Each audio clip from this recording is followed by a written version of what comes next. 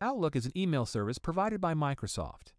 You can sign up for a free Outlook account to start sending and receiving messages on the web. Let's walk through how to sign up for an Outlook account and create your own email address. To get started with Outlook, you can use the Outlook app on your computer or mobile device as part of the Office package.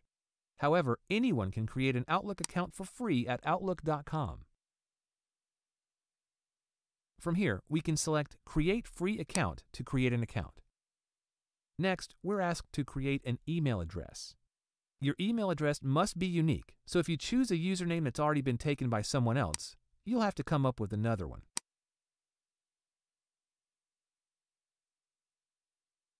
Once you decide on a unique username, select Next.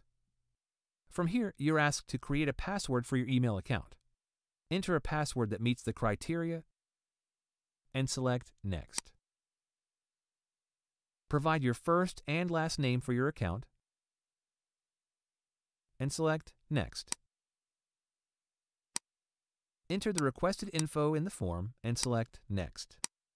If you don't meet the age requirements, you will be asked for a parent to provide permission for you to create an account. You've now created your own Outlook email account. Remember your email address so you can share it with others. You'll now be prompted to customize your account with your time zone, a theme, and a signature.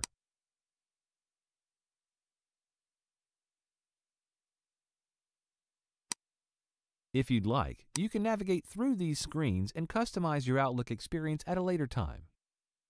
When you're all done, you'll be logged into your email account and your inbox will be on the screen. If you ever need to view your account information or log out of your account, use the Account menu. For instance, if you're using a shared computer to access Outlook.com, like at school or at the library, we suggest you log out of Outlook.com before leaving that computer. With your very own email account and email address, you're ready to start sending and receiving emails.